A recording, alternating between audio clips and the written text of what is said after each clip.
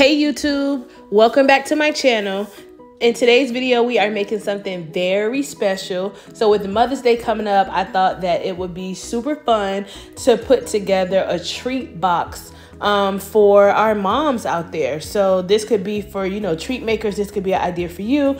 This could also be a do-it-yourself kind of project if you want to do something nice and special for your mom yourself. So I call this the Mother's Day treat box. And I'm going to walk you through how I built it. And of course, I always give y'all what I would normally charge for it, even though I am a retired treat maker. So in the M's, there are lemon cupcakes inside of the heart. It is just chocolate covered strawberries. And then I will link down in the description box below where I got the box from. So let's get into it. So the first thing I'm going to do is clean my strawberries. Now, y'all have seen me make chocolate covered strawberries countless of times on this channel. So this will not be an in-depth step-by-step how to make chocolate covered strawberries.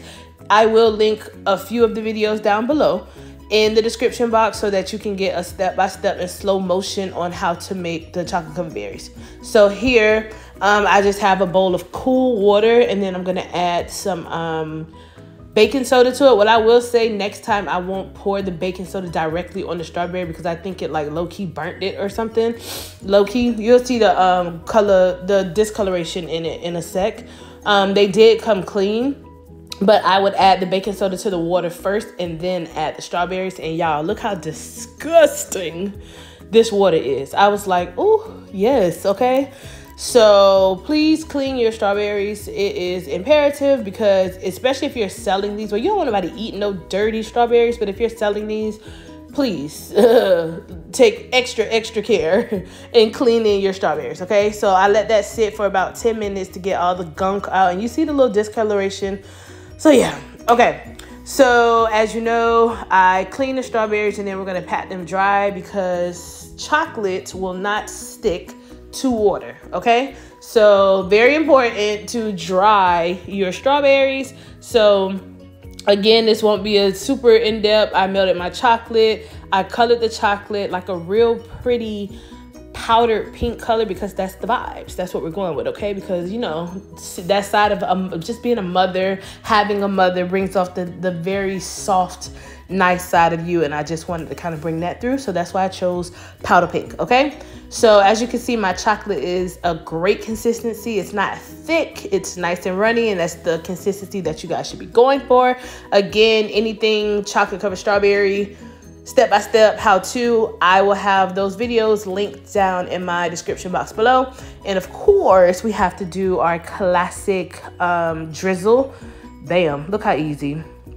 Never fails. She is, listen, the classic drizzle never fails. Like, regardless of what color you are dipping, it just adds, it's so simple, clean, but it really gets the job done. So, she won.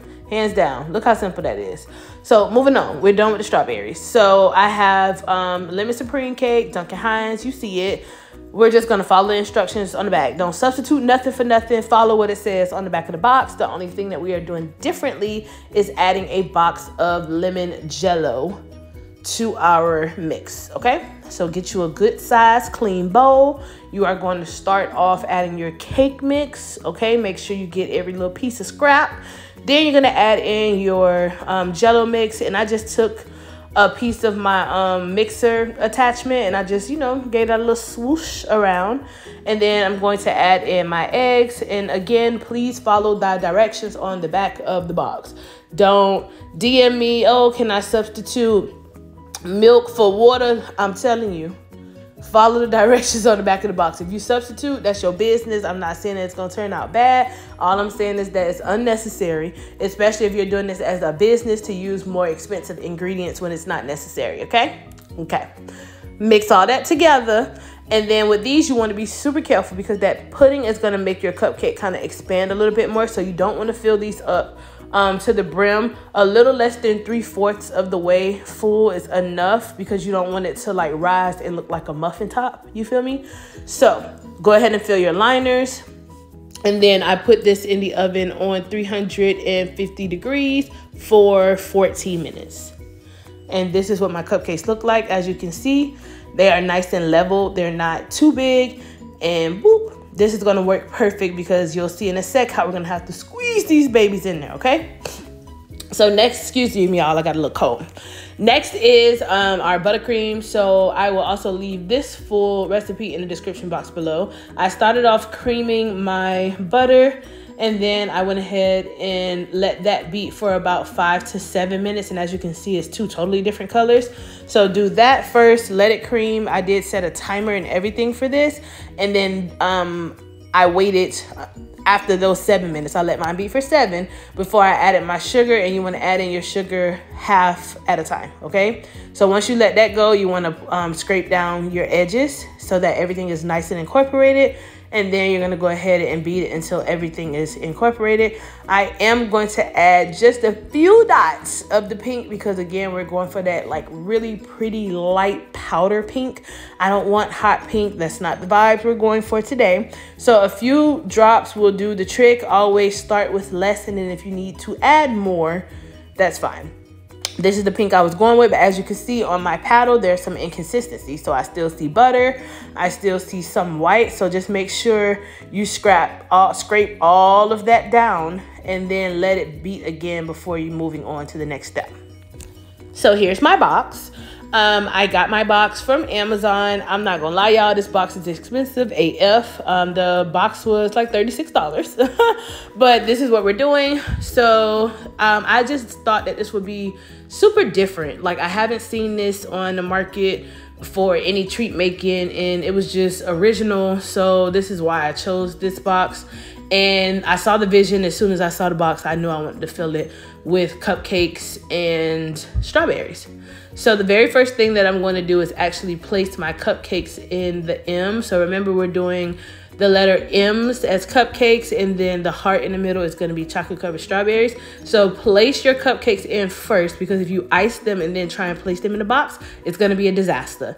So as you can see, honey, baby, we had to squeeze that last cupcake in it. And when I was planning this, I'm like, okay, all we're going to need is 7 cupcakes, but we turned it out and we needed 8 on each side. So always bake extra. If you feel like you have enough, bake a few extra just in case, because that came in handy. So all of them fit, thank God, 8 on each side.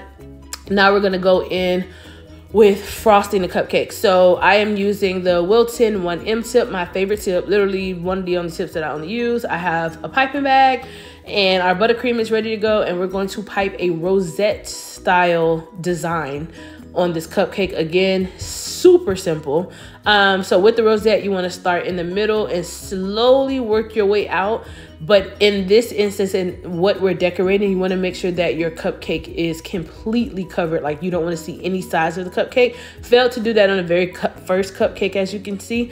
But after that, I noticed and I noted it and made sure to completely cover the brim so that you could not see within those cracks. Okay, so start off slow. Again, the rosette is super simple. It's all about just taking your time and making sure you get that complete swirl around. So I'm gonna allow you guys to enjoy the piping. I'm just gonna be quiet for a second.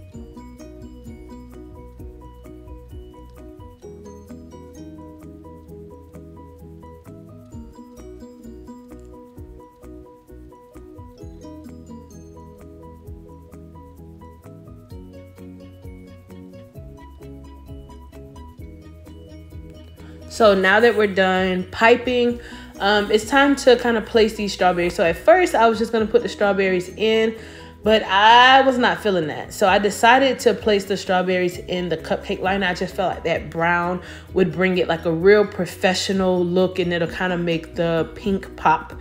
And, you know, color blocking a little bit because the cupcake's already pink, so we need another color to tie it all together. So I used my cupcake liners, and then I just played around with it. I dipped way more berries than I needed, but I didn't know how many I would need to fill the heart. Remember, berries come in different shapes, you know, different sizes. So just dip a few more extra than what you'll think you need, and then just kind of play around with it. And you might have to squeeze the last one in it and just make sure that they're all facing the same way. And boom. So I did go back and I did add a little bit of gold flake, and I just used some food grade alcohol, Tito's, and some gold luster dust, and I mixed that around a little bit and just kind of splattered around, and that really took it to the next level, added an extra, you know, pop. So yeah, this is how it turned out beautifully. I was really happy with how this turned out. I have not seen this done anywhere else, so y'all seen it here first. Okay, so a beautiful Mother's Day treat box. So I know everybody wants to know, okay, well, how much would you charge for this? So I literally just added up all my materials, and with the box and with everything else, it came to about $50. You need to pay for your time. You need to pay for, you know, driving or whatever else, labor. So I priced this box at $120 for it to be pretty much identical to this. They could play around with the flavor of the cupcakes. They could play around with the color of the chocolate and the buttercream. But yep, $120. Thank you guys for watching. I'll see you soon.